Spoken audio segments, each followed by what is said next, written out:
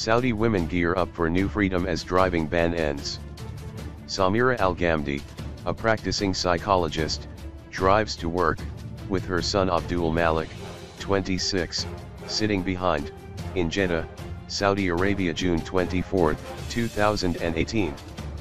Women in Saudi Arabia took to the roads at midnight on Sunday, ushering in the end of the world's last ban on female drivers, long seen as an emblem of women's repression in the deeply conservative Muslim kingdom. Women in Saudi Arabia took to the roads at midnight on Sunday, ushering in the end of the world's last ban on female drivers, long seen as an emblem of women's repression in the deeply conservative Muslim kingdom. It feels weird, I am so happy. I'm just too proud to be doing this right now, said 23-year-old Majdooleen al-Ateeq as she cruised across Riyadh for the first time in her black Lexus. The lifting of the ban, ordered last September by King Salman, is part of sweeping reforms pushed by his powerful young son Crown Prince Mohammed bin Salman, in a bid to transform the economy of the world's top oil exporter and open up its cloistered society. Women drove up and down a main road in the eastern city of Khobar and cheered as police looked on. We are ready, and it will totally change our life, said Samira al-Ghamdi, a 47-year-old psychologist from Jeddah, one of the first women to be issued a license.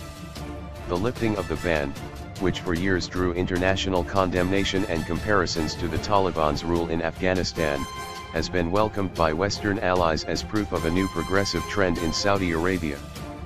But it has been accompanied by a crackdown on dissent, including against some of the very activists who previously campaigned against the ban. They now sit in jail as their peers take to the road legally for the first time. Women with foreign driver's licenses only began converting them earlier this month, so the number of new drivers remains low. Others are training at new state-run schools, with 3 million women expected to drive by 2020. Some still face resistance from conservative relatives, and many accustomed to private drivers say they are reluctant to take on the country's busy highways.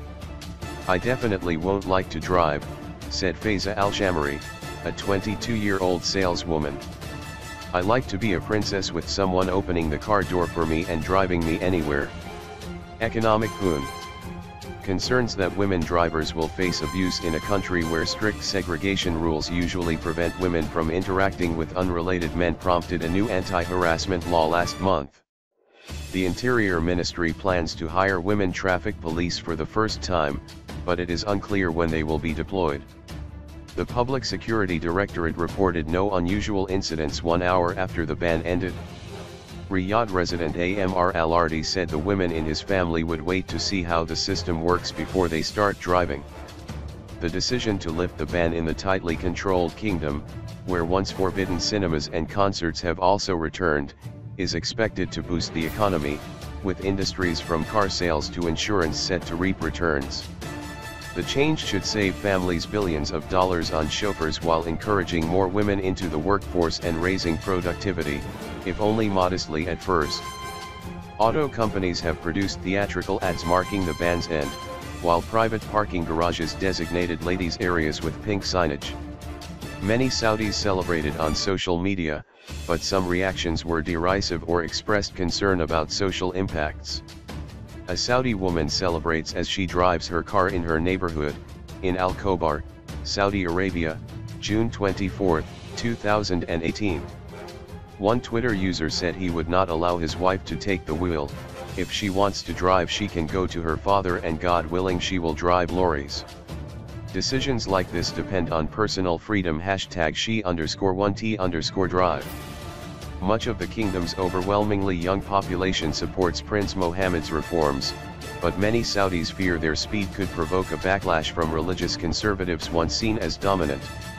Activists arrested. Activists and diplomats have speculated that the arrests of more than a dozen women's rights advocates over the past month were aimed at appeasing conservative elements or at sending a message to activists not to push demands too far.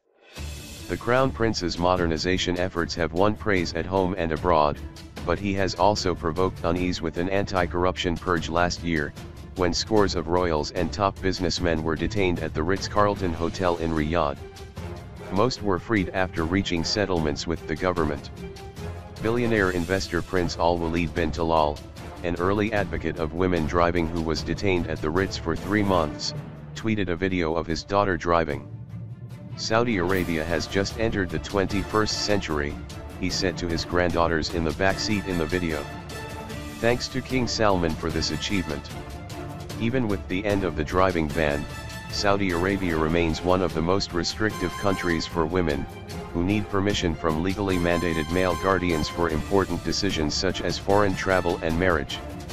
Amnesty International said lifting the ban was a small step in the right direction, but called for an end to other practices that discriminate against women.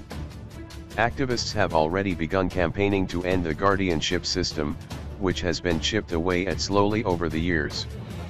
Prince Mohammed declared in an interview earlier this year that he believes men and women are equal.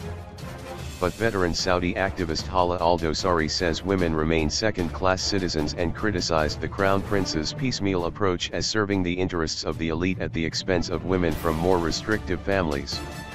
Worst of all will be if these small-scale reforms, and the silencing of feminists, slow the momentum for pushing the Saudi regime into making more meaningful change, she wrote in a U.S. newspaper.